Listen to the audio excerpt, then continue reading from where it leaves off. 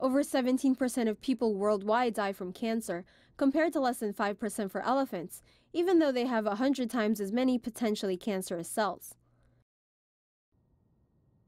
One reason for this is they have over 20 copies of the tumor suppressor gene p53 that stops DNA damage from turning into cancer, while humans and other animals only have one.